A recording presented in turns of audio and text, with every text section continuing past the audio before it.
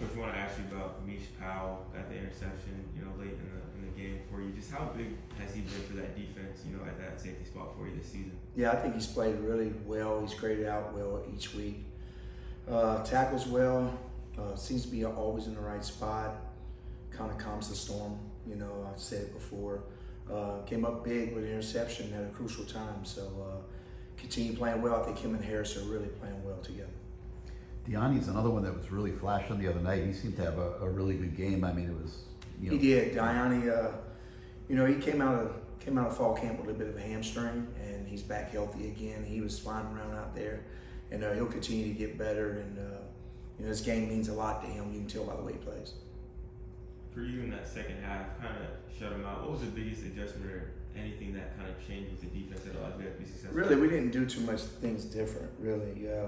In the first half, they were doing some things where they was rubbing us and picking us, and so we started switching some things off with the motion coming across. It's like playing against basketball teams, right? So, if they got guys that shoot from three-point land, you can't play zone. You got to go play man because you got to take it away. With that, you're going to get screens. So are you going to switch and go over the top of the screen, or are you going to switch the screens off? So it was a little bit of that, a little bit of chess match. They kind of figured out what we were doing, and they countered, and then we had to counter back. And I think the biggest point was our D-line started to wear on their offensive linemen, and we started getting back to the quarterback, and I think that affected them. So we had a good game plan. They know what to go to when they see it, but a long time ago, a coach told me, if you took a formation, you draw it right down the middle. You got to have enough guys on this side to defend and enough guys on this side to defend. As soon as you don't have enough, they're going to get you in a run game. So it's the same thing the other night when they spread us out real wide. We had two guys covering, we had a post safety, and everybody else was in the box because you just got to stop the run first. We knew they wanted to run the football. That's kind of where their start, so we just kind of had a bend but don't break mentality on the back end with some passing game. And we gave up 15 points, I wish we could have played a couple routes a little bit different, but the guys got a little tired, but I thought we put up a good effort. To follow up on that, and just broadly, not about last Saturday, just broadly, is the whole notion of halftime adjustment, can it kind of be overstated sometimes? I mean, you're not waiting until halftime to make adjustments, you're making them on the fly now in this game. Is it more of a talking point than reality, or are there really, more often than not, true adjustments that get made during? This is what I found. I found out that through my years, this is just my experience, not anybody else's, but you look at film and you watch it, and you have a plan of how you're going to stop it. And when you come out to play against them, they're not going to do that. They're going to have something else. So you have to be able to fix the problems before halftime.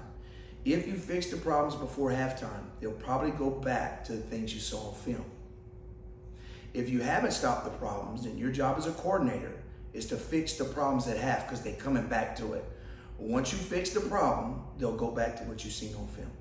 And to me, that's where you make your money as a coordinator. You don't make it on the weekends. You have to be able to game plan, but you also have to be able to adjust in game and know exactly what to go to by what they're doing. And a lot of times that comes from experience of just seeing it. And to tell you the truth, my high school experience has probably helped me more than any of my college experience, because you start off defending option football, wing tee, empty. You see everything in high school. Everybody copycats, and you'll see one offense one week and you never see an offense again. So that's kind of where you cut your teeth, as a coach, I found. That's my track anyway. Lance, with Ruben Bain, he hasn't played the last 3 weeks, but you see him pregame working with Colson and the younger guys. Just his work ethic, his want to help you guys however he can, even when he doesn't play. Yeah. What does that mean to you? Ruben's getting close, and Ruben's a good leader. He's very mature. I said it before, and he wants to get back, and he's seeing a lot of guys play, and when he gets back healthy, he'll be back in the mix like he's supposed to be, and I can't wait to get him back. I think he'll come back at the right time. When that is, I don't know, but he's getting closer and closer for sure. Lance, what have you seen from just Virginia Tech offense? They're dangerous. The quarterback's a really good athlete. He can throw it deep. He can also run. The running back, number 33, is really fast. He breaks tackles. He's a short guy, but he's really strong. And they have a wide receiver, 83, who can really run. So tight end, they involve him in a lot of the passing games. So they have 4 guys. They have more than that, but that's like the 4 focal points of their offense that I feel. And they do a lot of quarterback run stuff. So will be a little bit different this week because they present different problems. But, you know, we're trying to work through that right now. Does it help when, obviously, USF's quarterback's a dual threat guy, BG's quarterback's a dual threat guy? Does it help kind of stick with preparing for? Nah, it's totally different. They're not a spread type offense like the Baylors of old. You know, they're more power read, a lot of motions involved, play action off of it. It's a different formation. It's a little bit tighter sets, not as open. So it's a little bit different strategy on offense. So we have to be a little different on defense. Your communication in the secondary appears to be significantly better this year than in the past. Is that an accurate observation? Yeah, system. I think they're familiar with the system. Even though Mish came in and had to learn the system, it was like something else he had learned. Of course, Harris was his second year in, Markeith, Porter. You know, corners don't have as much to learn as the safeties, but then you have the backers, you know, this the brain trust as well. So we have more guys familiar with the defense than last year, and that plays into it. The first year is always tough because not only what you put in and installed, each week there might be a wrinkle, and sometimes that's tough. So right now I just think we know the defense a little bit better. So we're able to look at the offenses and really kind of diagnose what they're doing. Don't have to think about what we're doing as much. Has it been as clean mentally as it's looked? I mean, sometimes it's fooling, man. Sometimes you think, God, that was a great play, or God, he messed up. And that wasn't even it. It's kind of like the Harris play, you know, against Florida. Everybody thought he was wrong, but he was covering the man tight end. You know, our backer didn't come off the edge. So he looked like he made a mistake, but he didn't. So, you know, you look at every year, at the end of the year, you look at cut-ups. And you look at your calls that you made, and you try to find calls that look right, and there's always something wrong with a call. There's always they didn't, but that's defensive football. If you play hard sometimes, you're supposed to be in a gap, but the ball didn't go there, you get out of your gap and you run. I always say the ball's the issue, you know, and it's like that forever on defense. Your guards will take you to a play, but you can't go until the running back goes there. So they just an indicator which way he should go. So you've talked about how you set a goal every game of getting a third quarter shutout. I think you've done that now in 3 or 4 games. Why do you feel like this group has been so good at executing that? I think communication. I think we probably solve problems a little bit quicker on defense, and that's not just because of experience with our players or me. Our coaches also know what we're doing. And there's not a lot of times we have to meet together. You know, Jason knows exactly what we're going to do with the defensive front once we put the game plan in. D-Nick knows exactly what we're going to do with the linebacker position. And then he says, Lance, what if they do this? Can we tweak it like this? I said, yeah. Chevis has been with me before, so we know the defense better as a staff, which helps us on game day be able to change at an instant like that. JT say, Lance, how about this? Say, go with it, let it play.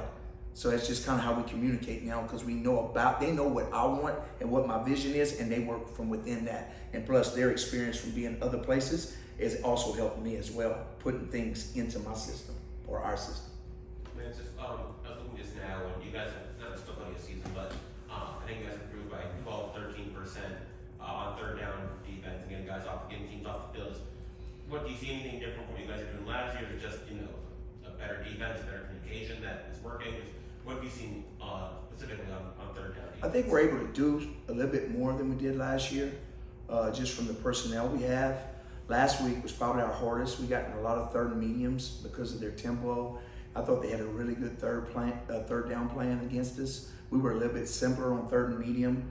The key is to get to third and long. And third and long, a little bit better. We also, we gave up a big screen. We were supposed to be in a certain coverage and we blew it, and which got them down there, but we ended up stopping that series. But I just think that, you know, we're able to do a little bit more and we're able to communicate a little bit better this year.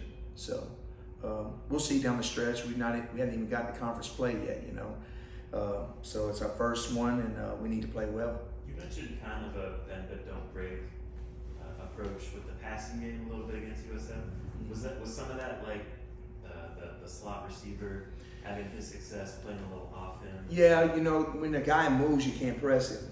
You know, that's slot receivers. That's where they put those guys. Sometimes you'll look at film and you say, oh, he can't get off a press. But sometimes if they feel like a guy can't get off a press, they'll back him off and let him be the motion guy where he won't get pressed. So he has more access to get releases. Guy was really good, you know. We was able to tackle him. I felt like it is going to get some plays, but if we got him down and made him restart again, eventually they would run out. And as you saw, once they got closer to the goal, it's kind of like they ran out of space. They didn't have nowhere to go no more, and it kept, kind of drowning out on their series and kicking field goals. Guy hit every dang field goal, I think, it seemed like. But that was kind of our philosophy: stop the run, keep the ball in front of us, and just tackle. And we knew it was going to go fast, but you cannot simulate that speed, and you can't simulate how tired you're going to be and when you're going to be able to get off the field, because you can only get off the field during a dead ball or when they switch personnel. So sometimes the D-line was looking aside. It wasn't for the calls. It was coach come get me. So it was fast, but I thought we did a good job. I really did. So playing those type of offenses, just like option, you can't simulate it until you get out there and get in a rhythm and start playing against them. Seeing a guy like Miles Young come up with his first interception just because, walk-on, his awesome stories. How awesome is that for you? It's awesome. I'm a former walk-on. Probably a lot of people don't know that. I walked on at McNeese in my second year. I was a starter, so I ended up starting 4 years, and I was a walk-on. So when a walk-on comes in a game and makes a play, I know exactly how it feels. So everybody was excited. You could tell how everybody was excited because that guy puts in a lot of work, and he's made plays at practice. So we was all excited for him. We really was. I went back to something you said in the previous question. Sometimes, because the game is fast, sometimes it's not going for a call, so come get me out of here. How often are you selectively missing somebody when they say that you just leave them out and say, no, you got one more in you? Do you? There's certain, if you have time to get a guy off, you get him off. But what they were doing, you can't get a guy off. You can't get him off until it's a dead ball or they throw the ball out of bounds on their sideline where they're supposed to stand over it. That was the only time you can get them off. So you got to kind of be stuck in those series. I think that's kind of within a program. Everybody used to have a big nose tackle, and now it's kind of because of the game, the way it's played. You don't need that big guy, or there's no reason for him because it's hard to get him off the field against a team like that. So there's really no place for him now. You need him against the 12 personnel teams and things like that. So it's hard to get guys on and off sometime when they go on that fast. Lance, I was just supposed this week to pack Hard Rock Stadium. You guys played so far in two, pretty loud yard environments until they weren't. But how much do defenses feed off of that energy from the home crowd when they're being as loud as possible and the opposing offense on the field? I think it's always good when you're home. Of course, you want to play in front of big crowds, but you just play different at home. I think you play with more emotion on defense. You tend to play with a little bit more pep in your step. You tend to run harder to the football. We usually hear them on third downs is when, the crowd gets into it. It's always good. It's harder for us to communicate sometime on third down to make checks, but it's always good to play home, and it's good to play in front of a packed house. But I'm sure the more we win, they'll keep coming. We just got to do our part as coaches and players and just keep winning. Anything else for Coach Guidry?